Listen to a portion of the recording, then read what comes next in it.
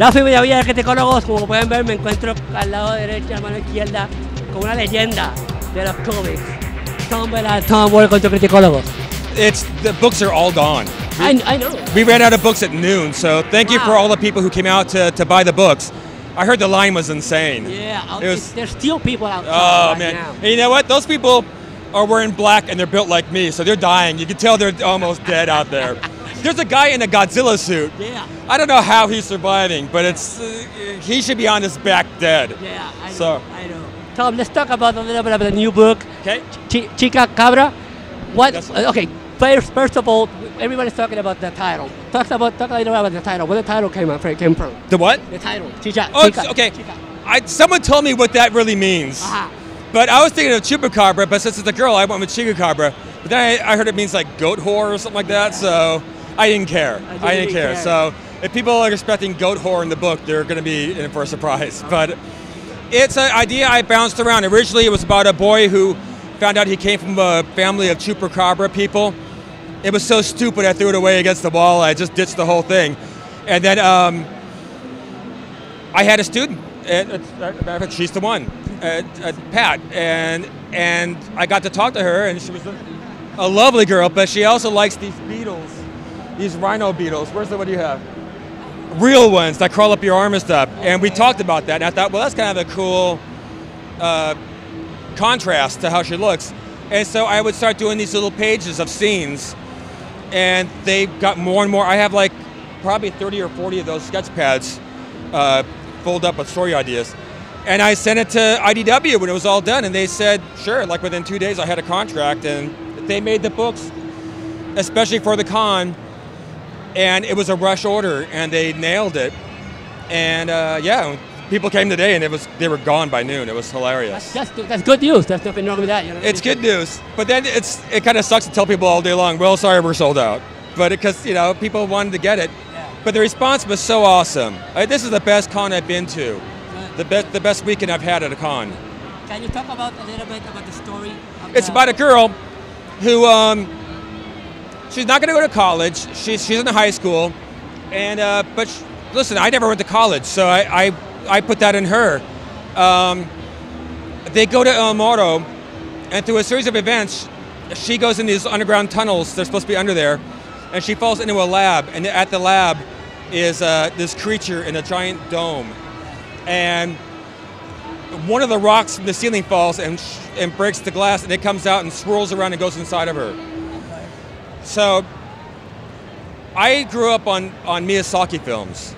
If this was an American film, they'd find ways to kill that thing that's inside of her. But with Miyazaki, his advice would be learn to live with it. And yeah, and so the book's about that. It's a book about two different personas living in one body.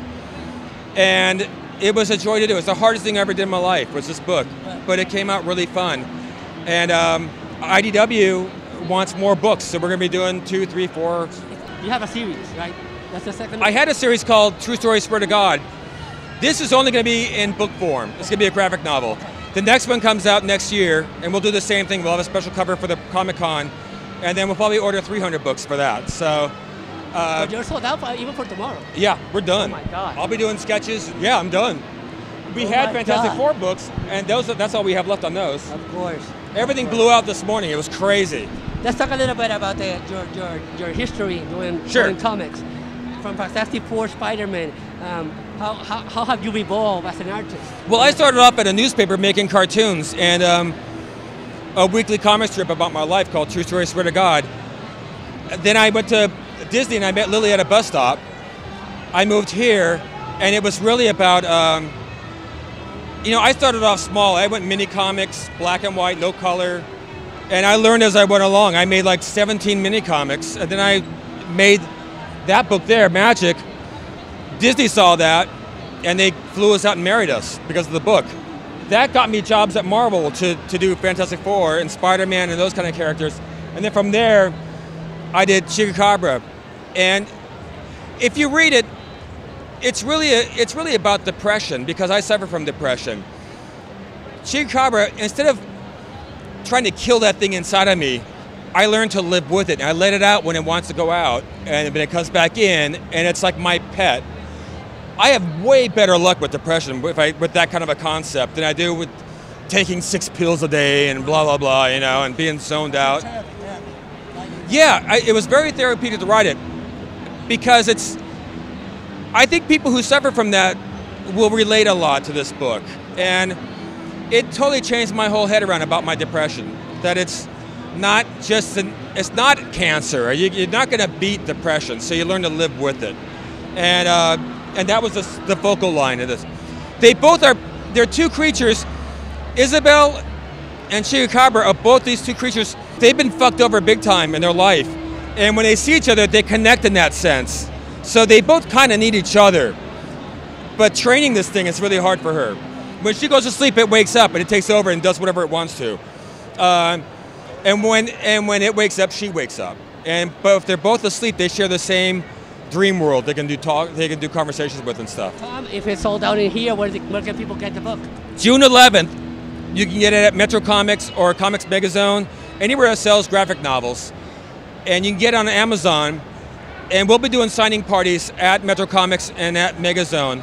Whoever wants to have me do a signing. Perfect. But those two places will be the first ones I go to. Perfect. Those two stores supported me since mini comic days. They're amazing stores, and I love them to death. They're wonderful people. Perfect. Tom, thank you for the interview. Oh, thank you, man.